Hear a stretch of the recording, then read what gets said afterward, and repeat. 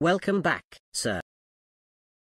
Hey Jarvis, Yes, sir. How can I help? turn on the office lights. Of course, sir. The office lights are now on. Hey Jarvis, I am listening. turn off the office lights. Yes, sir. Office lights are now off. Hey Jarvis, Yes, sir. tell me about the weather. The weather outside, sir, is not very nice.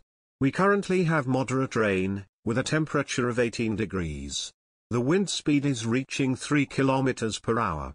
You will need an umbrella until approximately 2 p.m. today.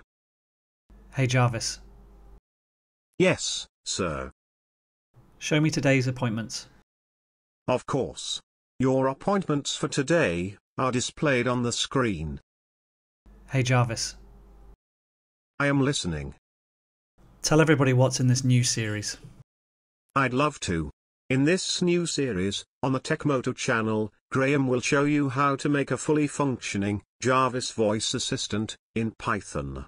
Some of the functionality you have just seen, as well as calling on your calendar, web scraping for information on weather, stocks, statistics, or photographs. We will include how to control computer functions like changing system volume, opening browsers and applications.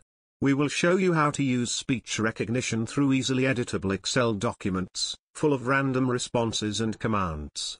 We will include popular Alexa and Google Home functionality, such as timers, adding to shopping lists, music, text message sending and receiving and much, much more.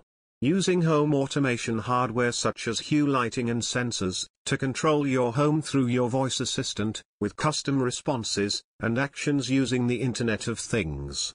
We will also show you how to connect Arduino boards, and Raspberry Pi boards, to control your own devices, through the Jarvis interface.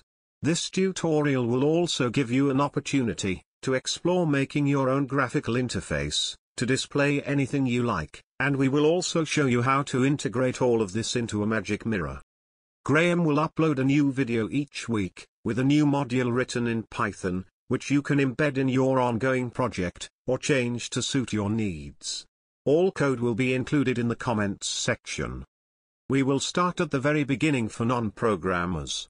So you need absolutely no programming experience to follow along. We will even show you how to install the software and access the programming language. Please do subscribe, like the videos, and hit the bell icon for updates of new content. Thanks Jarvis. You are welcome. I hope your subscribers enjoy the content that follows. Have a great day.